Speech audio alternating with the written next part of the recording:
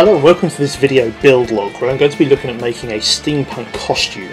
Now I'm off to the Asylum, which is the UK's largest steampunk festival, in a few months. This is held in Lincoln, and I speak about it a little bit more fully in a previous video, so click on the link at the bottom right there if you're interested in hearing a bit more about that. What I'm going to be doing is making a costume for the event.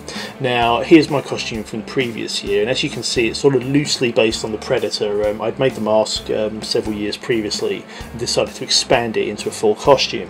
So I need to come up with something else. Got to have a new costume every year. So last year I had the idea of making a steampunk version of the power suit from Elysium. Really love the look of that costume, love the film.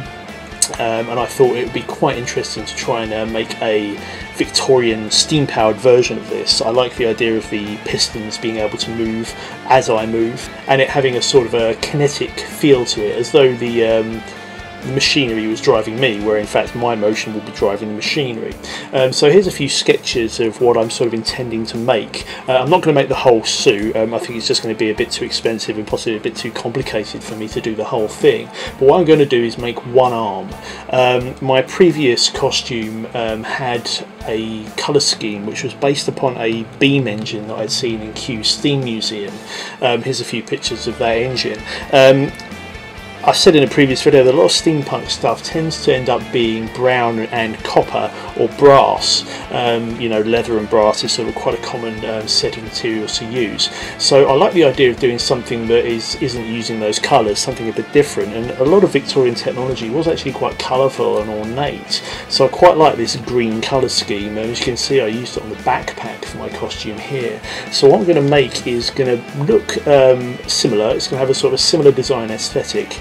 But it's going to be a little bit more, have a little bit more motion to it. What I'm going to do here is build this out of wood to give it a frame.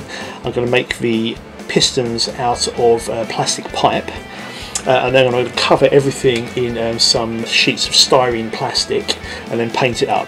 So hopefully the fact that it's made of wood should be concealed beneath the smooth plastic. So that's the plan, so let's get started. What I'm doing here is just cutting out the basic shapes from MDF, which is medium density fiberboard. It's kind of a lightweight wood, and this stuff's quite thin, so it's very easy to cut with a craft knife. Now what I've got are these bearings. The basic structure of this is going to be made from wood, and I'm using bearings to allow me to get some smooth motion between the different pieces of the structure. So as you can see, the 15mm dowling rod fits quite snugly into the bearing there, so that's going to help me form some joints that can easily move. Now that's not the only bearing I've got. What I've got here is what's called a Lazy Susan bearing. I think they're sort of used for turntables, like if you wanted to have something that you could perhaps put a sculpture on and rotate as you sculpt. So I've got this. This is going to sit on my shoulder and form the sort of main shoulder joint. I'm also building the main structure out of wood here, so this piece is just some wood that I've cut to shape. As you can see, I've also glued on some MDF circles here just to give it a bit of structural detail. I've also got some other bearings and some 15mm dowling rod which fit quite snugly together. And finally I've got these pillow block bearings which are going to come in handy for when I add some pistons to the piece. So let's start putting all this together. Now as you can see here, I've jumped ahead in time slightly. This is going to be the main shoulder structure, so hopefully you might be able to see how this might work. I'm going to put my arm through the large circle there, and the bracket will sit on my arm and allow me to move my arm up and down and back and forth. What I'm doing here is just mixing up some car body filler. I've cut out the basic shapes in MDF, and inside you can probably see that I've got some wood in there for structural support. So that's all screwed together and it's strong enough to hold everything in place. But I also need a specific shape to form the shape of my final piece. So what I'm doing here is just mixing up some car body filler and filling in the cavities.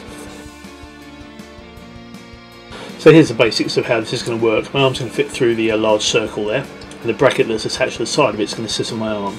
So as you can see, we've got up and down motion for the arm and also back and forth motion here. Now here I'm actually trying it out for real. Now I don't have any straps or anything like that attached to me at the minute, so I'm just holding it in place, but hopefully you can see how that can move as my arm moves. Now what I need to do is attach some pistons to this. Now obviously they're not real pistons, but what I've done is to make these out of PVC plumbing pipe and some steel tube. So this is all just cut to shape, and there's some spacers inside of slightly smaller tubing that allow the two pieces to sit in orientation and move in a sort of a smooth linear fashion. So I mentioned earlier that I've got these pillow block bearings. So the basic principle here is I'm going to attach the pillow block bearings to the shaft at the base of the piston there, and that's going to form the basic hinge joint so that the piston can move. So there's the pillow block bearings attached to just a wooden bracket, and as you can see that's moving quite smoothly up and down there. I've just got everything sort of tacked together at the minute, so it's not permanent.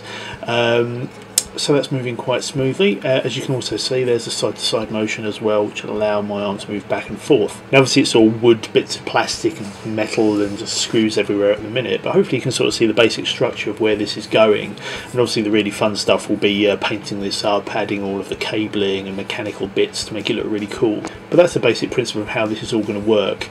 Obviously I need to add additional pistons, so there's going to be pistons on the chest and on the back to allow back and forth movement of the shoulder as well. I'll also be building a sort of a steam-powered power plant that will be carried on the back, and obviously there'll be all the normal steampunk pipes and gadgets and gizmos that will be attached to that to make it look like it's a functioning machine, although of course it isn't. Ingenious devices keep me alive in perpetual motion. Well, thanks very much for watching. I'll be posting more videos on this project and others, so please do subscribe if you're interested in keeping up with what's going on. You can also find out more on my website, which is www.thedarkpower.com, or you can find me on Facebook, just search for The Dark Power.